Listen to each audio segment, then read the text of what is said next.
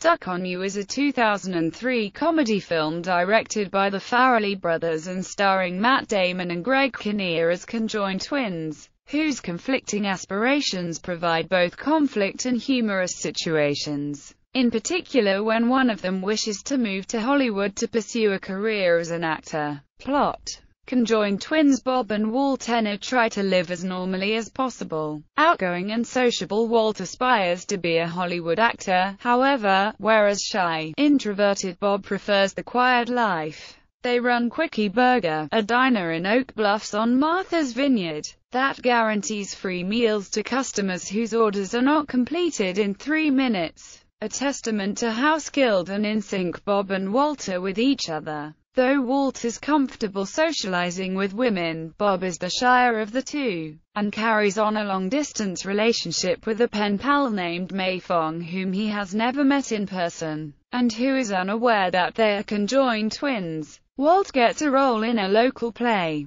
Bob stays as much as possible in the background, as he has a tendency to get stage fright. Following the play's success, Walt decides to follow his dream to Hollywood and persuades his hesitant brother to go along for the ride. They rent an apartment in California and become friends with fellow aspiring actress April Mercedes. When she expresses curiosity about their conjoinment, Walt explains that they share a liver that is mostly Bob's, and that because surgical separation entails a higher risk to Walt, Bob would not consent to the surgery, even though Walt favored it. It is also the reason why Walt appears somewhat older than Bob. Walt's efforts to find acting work in Hollywood are fraught with difficulty, and his agent, Morty O'Reilly, is little help, offering at one point to get to him a job in a pornographic film. Cher is upset that she has ended up starring in a primetime TV show called Honey and the Beezer. She wants out of the deal, so she decides to hire Walt as her co-star, certain the show will get cancelled. The producers, realizing Cher's scheme, foil it by going forward with the production, compensating for Bob's presence by keeping him out of the camera frame and employing blue screen effects.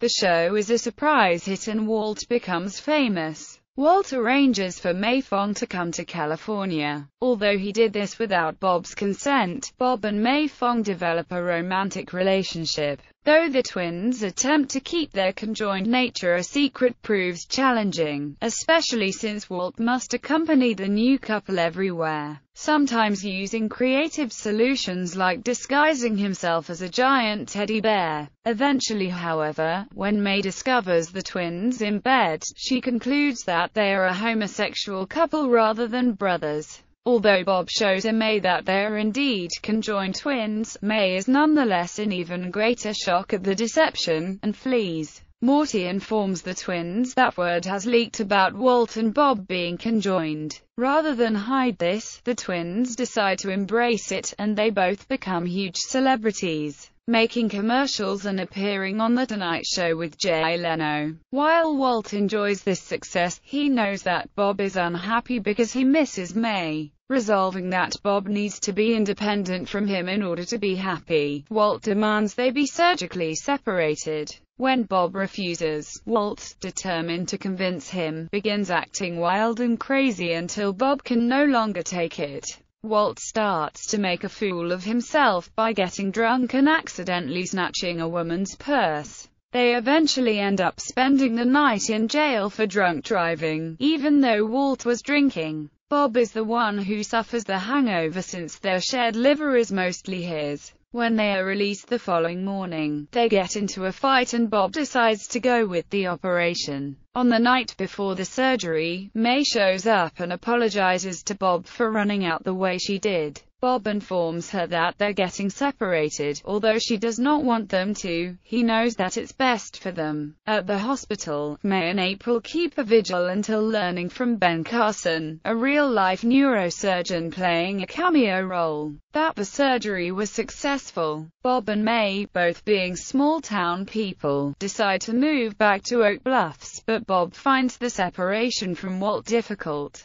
both practically and emotionally, and is unable to do the things by himself that the twins used to do together. such as maintain Quickie Burger's 3-minute challenge or play hockey. Walt, for his part, loses his job when Honey and the Beezer is cancelled due to low ratings, and finds it difficult to find subsequent work. He is also emotionally devastated by Bob's absence. After having a brief talk with Cher about what's best for him, he decides to move back to Oak Bluffs. 1 year later, Walt and Bob are back in Oak Bluffs running the restaurant together. Bob and May have married and May is pregnant. The twins simulate their former conjoinment with Velcro clothing that attaches them to one another. Walt finds creative fulfillment continuing in local plays, including a musical in which he and Meryl Streep play Bonnie and Clyde. Cast: Matt Damon as Robert Bob Tenner, Greg Kinnear as Walter Walt Tenner, Cher as herself, Luke Wilson as himself, Eva Mendes as April Mercedes, Wen Yanxi as Mei Fong, Pat Crawford Brown as Mimi, Ray Valier as Rocket, Tommy Song Yin as Tommy, Terrence Bernie Hines as Moneri, Jackie Flynn as Howard, Seymour Cassel as Morty O'Reilly, Danny Murphy as Dickie, Steve Tyler as Detective Roydy, Dane Cook as Officer Frioli, Lynn Shay as Makeup Babe, Annabella Thorne as MC Sideline, Tracy Ashton as Casting Agent No. 2. Cameo appearances: Griffin Dunn, Jay Leno, Ricky Williams, Ben Carson, Mary Hart, Fernanda Lima, Frankie Muniz, Meryl Streep, Jesse Ventura, Tom Brady. Music: the song, Human, recorded by Cher, who appears in the film, and produced by David Foster, was included in the soundtrack. There was no official release, but in Germany the song was released on a promotional CD of the soundtrack called Unser Trennlich, and that version clocks 3:49. The original 4:25 version was never released. The song can be heard during the end credits of the film and is played during a scene in a club. This is the first Farrelly Brothers film not to have an official soundtrack. The song, Moonlight Feels Right, by Starbuck, written and produced by lead singer, keyboardist Bruce Blackman, also appears in the film. Pete Yorn recorded a cover of the Albert Hammond classic, It Never Rains in Southern California, for the film, and like the aforementioned Cher song, remains unreleased. The Kings of Leon songs, California Waiting, Molly Chambers, and Holy Roller Novocaine, are all featured in the film as well. From the band's first EP Holy Roller Novocaine, Greg Kinnear's version of Summertime is an almost note-for-note cover of the Billy Stewart version. 8 minutes out in the movie, while at a bar, Morten Abel's song, Welcome Home, is played. The country song played over the closing credits. The Fear of Being Alone is sung by Reba Chappelle, one of a set of conjoined twins who is mentioned in the film. Reception. Critical response review website Rotten Tomatoes gives the film a score of 60% based on 152 reviews, and an average rating of 6/10. With the consensus, an unusually sweet and charming comedy by the Farrelly brothers.